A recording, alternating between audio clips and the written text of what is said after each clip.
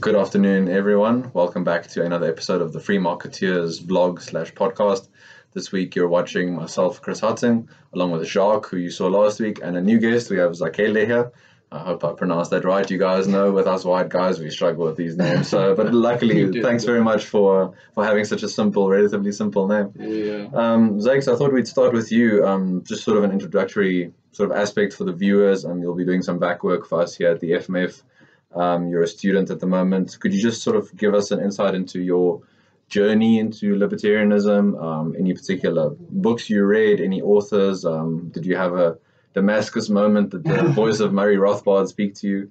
Anything like that? Yeah. Well, as you have already said, Zakhele or Mthembu, for everyone who's wondering what my surname may be, but I used to be a socialist for a very long time, actually, and my foray into libertarianism was due to Thomas Sowell being one of the few, because I was also a race identity politician. So as I was researching black liberals, I came across Sowell and Walter Williams, and Sowell's writing just spoke to me. The first ever libertarian/liberal book I ever read was Basic Economics, and that was my Damascus moment, if you were to call it that. That's a pretty good start, yeah. It is, and it was inspired by me essentially researching market socialism and me trying to understand markets, and it just took me to economics, and I stumbled on Thomas Sowell, and the rest is just history. Because after him, I then moved on to the Austrian school because the Chicago school has mathematics, and I'm not a huge fan.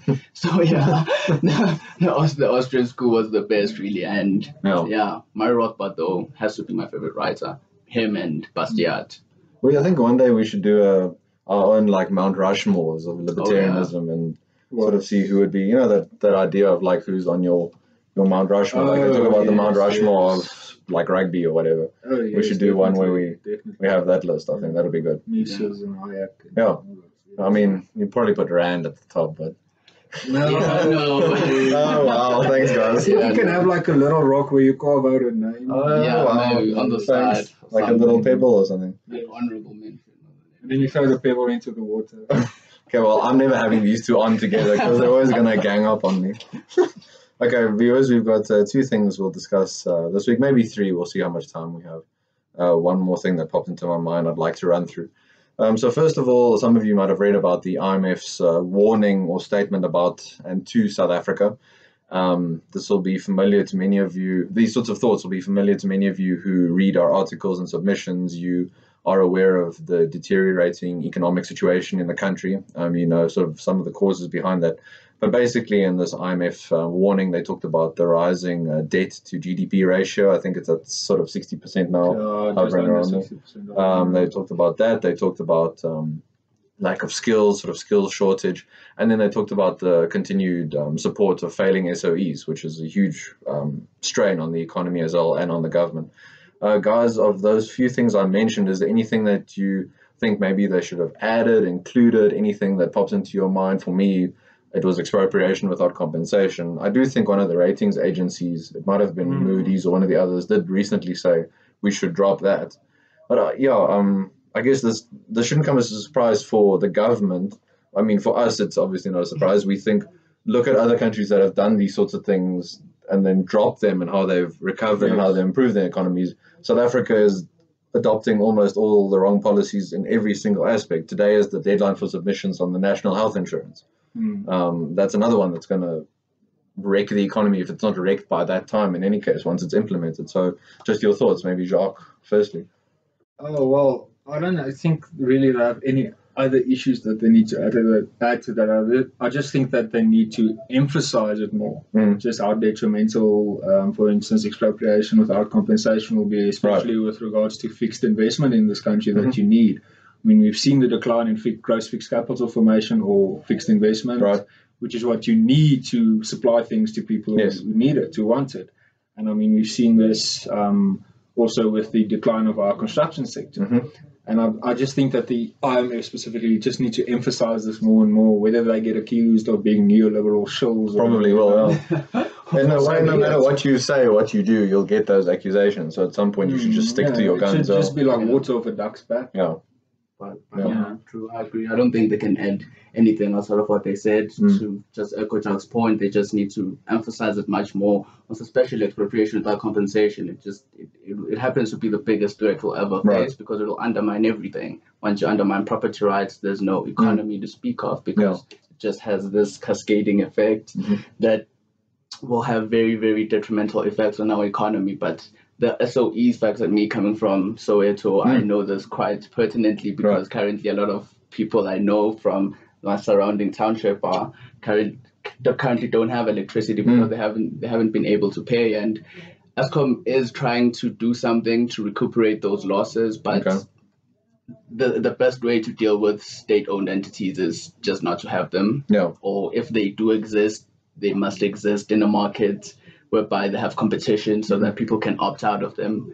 And I think if the IMF were to just emphasize the liberalization of the economy much more to the South African government, because our government seems to be moving towards nationalized and more centralized economy, the one reflecting the National Party government, instead of moving to a more decentralized one, because one would think that would have learned from the NP about the consequences of nationalizing key sectors of the economy, but we seem to have not learned, and the IMF essentially needs to emphasize that. I mean, the critique that they may possibly receive should be inconsequential at this point. They should just stick to their guns, really. Yeah, at some point the critique is fine, I guess, in a healthy debate sort of thing, but this is going to affect people on the ground. Like you talked about the fixed capital formation. So if you have less of that, is that sort of, will people see it in terms of fewer jobs being created, for example? Well, effectively, think of fixed capital is exactly what it says. It is capital you need to produce that it's fixed, like a fixed asset, like a building or whatever. And if there's literally less of that, where are you going to run your business from? That is the main gist of what fixed capital formation is. So, we'll see less jobs created. I mean, our industries, some of them are quite capital intensive, others aren't. I mean, in the ones that are less capital intensive, you'll see more job losses. Maybe even in not actual people losing their jobs, but the opportunity cost of what could have been. More jobs could have been created, etc. You can see the snowball effect. Yeah, and we see the growing numbers of unemployed people every year. We're over 10 million now. So next year when we talk about this sort of thing again, don't be surprised when yet more people are added to that 10 million, which is obviously very unfortunate. But the blueprint is there in a way for the government. It will require some sort of introspection and honesty. But if your concern is truly, as they say, the welfare of the people, you just have to bite the bullet at some point and swallow the medicine. Then moving on to our second one, and you touched on EWC. So this fits in quite well because we've been told by various parties and, sort of academics and influencers in the culture, writers, analysts, radio personalities, how important land reform is to South Africa, even though it's, I think, nowhere near the most well allocated item on the budget, but they keep telling us how important it is, and they tell us that's why we're getting EWC, because we have to give land back and that whole story. But in this particular situation, we have the Traditional Khoisan Leadership Bill. Now this bill gives traditional leaders and councils, they'll have the right to sign away communities' land in deals with mining companies, regardless of what those people in those communities agree to. They say they'll have sort of sessions and councils, but I think it's simply ceremonial in a way. They'll sort of browbeat. Just to try to appease the rule of law advocates, essentially. And it's a very superficial understanding of the rule of law. It's a very superficial understanding of the rule of law. I mean, I think all it's about is, okay, as long as we adhere to due process, we can do whatever we want, which is just not true. Yes. So on the one hand, we have government talking about reinforcing property rights with EWC, which is a contradiction in terms, but they say we need to give the land back, we need to reform, we need to transform. Then on the other hand, they take away people's rights. So just your thoughts on that, maybe, because Jacques has talked a little bit. What do you think? Do you see any logic behind it? Don't you think this undercuts some of the other rhetoric that they've talked about rights? It does. And that kind of thing? It basically undermines everything, the entire argument that the proponents of expropriation by compensation are arguing for, because the argument is that people do not own land, and this bill inherently gives ownership to an institution which is traditional councils, and people still won't own land. But now those institutions will essentially have the power to alienate people from land that they currently occupy without any due process. Due process being like semantic consultation doesn't count as that really. So it undermines every argument that you would try to make for expropriation without compensation when you're going to turn around in the other hand and essentially don't give people the land but give it to another version of a centralized authority, which is the state. And the problems with the bill are plentiful because it essentially seeks to define traditional leadership through former Bantustan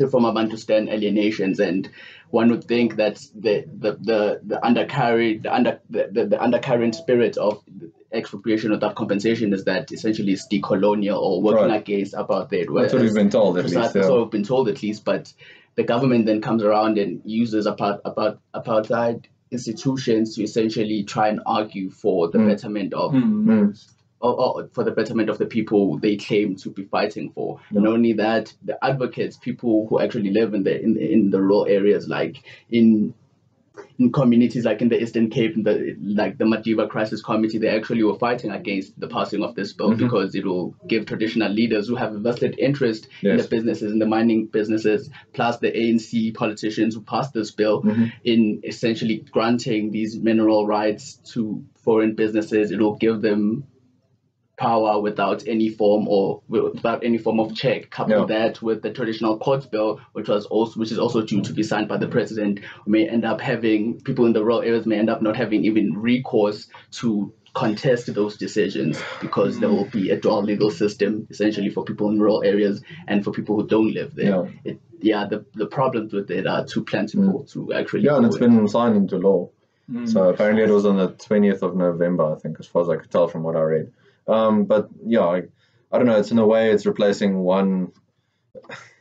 You replace your one master with another master, like you talked about the apartheid, and we bring this up a lot. That a lot of policies being enacted now, NHI, EWC, this bill, for example, also prescribed assets. It all takes as a principle that the state should be in charge of our lives, that the state should have the sort of power that it can dictate to us where we should live, for example, what we can do with the rights we have over our land. And we need to really buck this trend in South Africa. I guess it's been throughout our history. We've simply been subdued by different governments and different groups. We've never had, I don't think we can say we've ever tried actual freedom in South Africa. I mean, regardless of what apartheid apologists will say, it was not freedom, it was a status system. If it wasn't socialism, it definitely bordered on it. It was definitely fascist in nature. It was definitely fascist with a lot of socialist aspects in it. The ANC has a lot of socialist aspects in it, communist aspects in it.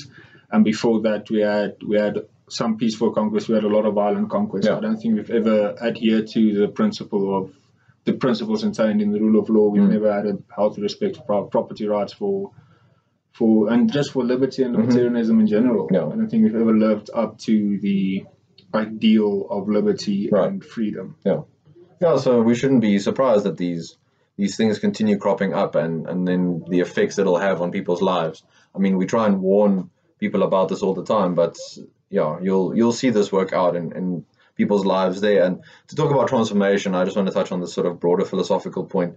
There's nothing radical about statism and state control in this sort of bill in giving in centralizing power. There's nothing truly radical. There's no radical economic transformation. Radical economic transformation would be giving rural women and men actual individual property rights so they can decide what they want to do with their property, like using it as collateral kind of thing. Which is why, as people from the left, every time, especially in South Africa, they argue like this capitalist system is so exploitative. Like the implication is that we currently have a semblance of a free market when we don't really. It's relatively free, but it could be even much more free.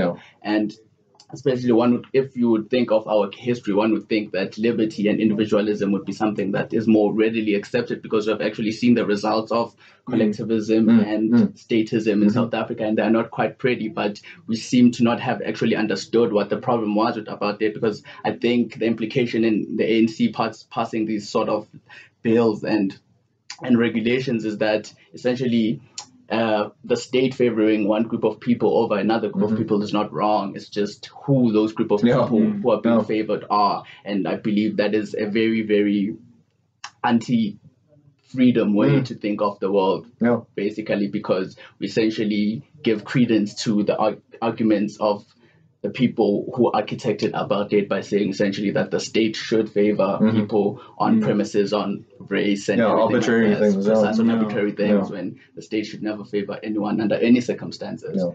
And as I said, we seem to be moving towards the centralization of power through the state, whereas we should be giving much more power to civil society and private individuals, essentially, because we've seen what the state does with power, and it's not a very pretty thing. So rather, human beings be left to their own devices to do as they deem fit. Yeah. Well, let's see now. Maybe there'll be ways that civil society organizations such as Section 27 try to fight this sort of thing. I hope so. Hopefully there'll be. Well, is there any? I mean, from your perspective, is there anything specific that crops up? Can it be? I mean, it's been assigned into law now, so can it go to any particular court or anything like that? I'm not sure, but I think one of the grounds that you should challenge this bill on, in terms of its constitutionality, it's just I'm honestly not really sure on what you can challenge there. I think the general aspect on which you should challenge this is the rule of law, and that it's delegated lawmaking powers and just way too much discretion afforded to people that aren't even publicly elected. Yeah. True.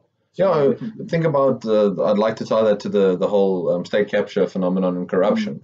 The power that, because the state has grown so big, that not unelected officials and sort of contacts with the government have enjoyed, and they abuse that power. The bigger the state is and the less accountable it is in this sort of form, the higher. It's not always going to be corruption and abuse, but you increase the chances exponentially. So that's our argument for decentralization, individual ownership and control, that sort of thing. And I think what people need to realize when you speak about decentralization, it is not decentralizing lawmaking authority from legislature to ministers to local MECs, or maybe what we speak about in the context of decentralizing power and authority is that the individual should have control over their life. I'm not saying, okay, so there should be more figures of authority just from different levels of bureaucracy that should have that power. That's not at all what we're saying. Yeah, I think that's an important point. And then just our last one that I'd like to finish on, Jacques, your first article we had published this week. So I just wanted to get like the background on that, what your sort of research was, and the topic. And I mean, you've only been here for a few days, and you're going to put the rest of us to shame. So as I said, I happen to like doing legal research and any form of research concerning issues about liberty. So I was very interested when the Competition Commission released a report on an inquiry they did into the retail sector, and essentially how exclusive agreements between the big four retailers and property developers who own shopping malls act as a barrier to entry to other smaller competitors. And so the gist of the report was essentially saying that these validly concluded contracts, right, because the retailers do not force the property developers to sign exclusive agreements and vice versa. The Commission of Inquiry essentially said that these validly concluded contracts were acted as a barrier to entry to other small competitors. And the implication of that is that each and every validly concluded contract will act as a barrier to entry because those exist for every business. And that is what the Commission Inquiry, even though it did not say expressly, implied in its logic by essentially saying that these contracts act as that. And there's not even, and the reasoning for them saying that is because smaller retailers cannot operate in shopping centers that have signed these exclusive agreements. The irony of that is that they receive submissions from smaller retailers, meaning that they do exist. They just essentially want them to exist under conditions that are preferable to them. So it's regulation for special interests, essentially, because there are these retailers who do not have as much of bigger revenue as the big four retailer, as the other big four, who are essentially trying to get the government to regulate their competition out of competing with them. They are trying to penalize these big retailers for being successful, because that's what they are. They were successful. These other smaller competitors can compete and also try to find other innovative ways to deliver their products to customers. Because, as I said, no rights were being violated by these contracts, yet the Commission of Inquiry saw it fit to essentially recommend that these contracts not be implemented, and if new licensing or lease agreements between retailers and shopping malls are to be signed, exclusive agreements should not be included at all. It first started off as a recommendation, and if failure to comply with it by the retailers will most likely lead to the Commission recommending a bill that will go to Parliament that will essentially mandate that these agreements should not be legal. So talking about the government interfering in the way business tries to operate, I mean, this is a crystal clear example. Maybe it goes back to the, I guess, philosophical or meta concept of when governments think businesses are too big. And I put that in scale because who gets to decide what is too big? Who gets to decide what is too much, profit or too successful? Look, if a business is huge, there's a huge market cap, and most of it is thanks to cronyism and colluding with government, then sure, I don't have sympathy for the business. Right. But now the business gets big because consumers speak with their wallets and turn this business into this colossal corporate giant that it is. And then all of a sudden consumers turn around and say, oh no, we can't have this, but you created this. Yes. You created, not you as a single entity, but the collective result was that the market deemed that, okay, this business should grow. Yeah, the market responded. Yeah. The market responded. So I just think it's massively hypocritical for the consumers who support this stuff. Yeah. And I don't think there's a large majority of consumers who support this stuff, because the majority of people do most of their shopping at these big four retailers. Because as I said, the report even mentions it, that they get preferable deals from their suppliers because they happen to be much more bigger. So from a consumer's perspective, I can pay much more less prices than I would compared to a smaller retailer who doesn't get as a preferable price, who doesn't get preferable prices from their supplier compared to a big retailer. So there is an advantage that to be had from my perspective as a consumer. I could care less, really. I don't think consumers care about big business. It's only special interest groups who are funded by smaller competitors to these big businesses who care about them being big. And necessarily the state, whenever a certain industry or a certain business grows too big, the state doesn't like it and will want a piece of whatever wealth is being created, just like what happened with Microsoft and the entire Silicon Valley industry. The US is unfortunately quite a strong history in terms of antitrust and breaking up companies that they deem too big. Facebook now. Again, people wanted Facebook to become so big, so Facebook became big. People signed up for it, and now people have a problem with it. I just find it idiotic. Yeah. In terms of the Competition Commission, I mean, them having this sort of power, isn't that how does that mesh up with the rule of law? How their powers are to be exercised under law. But I really think there is an issue with so many regulatory bodies set up and having this kind of power. Again, we talk about the job, the number of unemployed people, but when you have all these regulations, regulatory bodies, for example, are we even surprised that people don't want to risk starting a business in this country?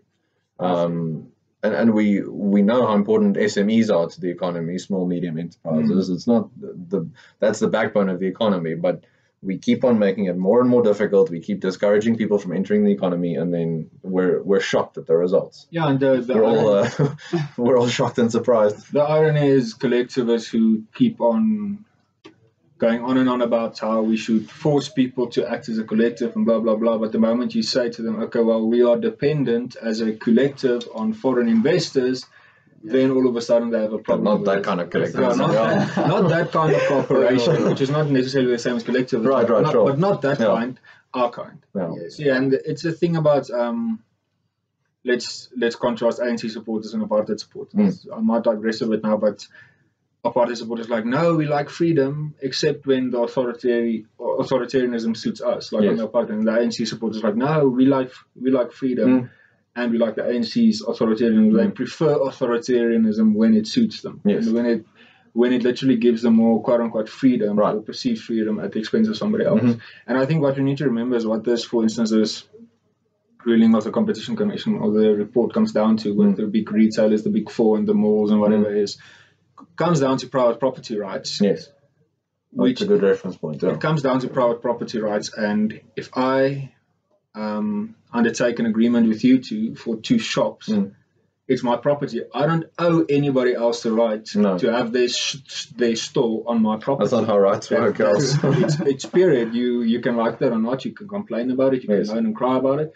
The bottom line is, I don't owe you a presence on my property. So if I want to sign an exclusive agreement with Jacques and with Chris, so be it. It's my property. If you don't like it, take your money elsewhere.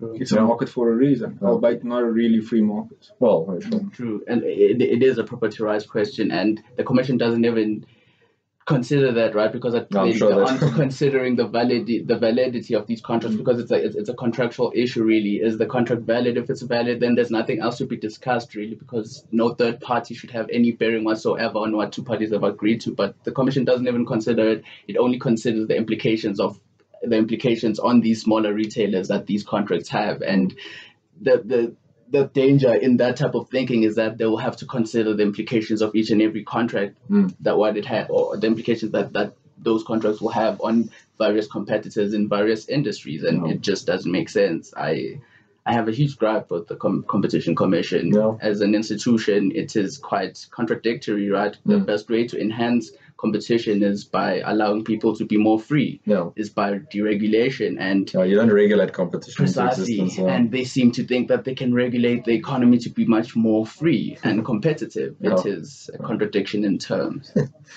Okay, on that abstract point, I think we'll finish there. Thank you all once again for joining us, for watching along and listening to us this week. Just a reminder, you can find our work on our website, our articles and submissions on www.freemarketfoundation.com. Please follow us on Facebook and Twitter. We've got our respective pages on those platforms. Please like this video, subscribe, and share it. Thank you very much, all of you, for watching every week and for sharing it. We're getting good views, and we really appreciate the support. I hope you have a good weekend, and we'll talk to you again next week. Cheers.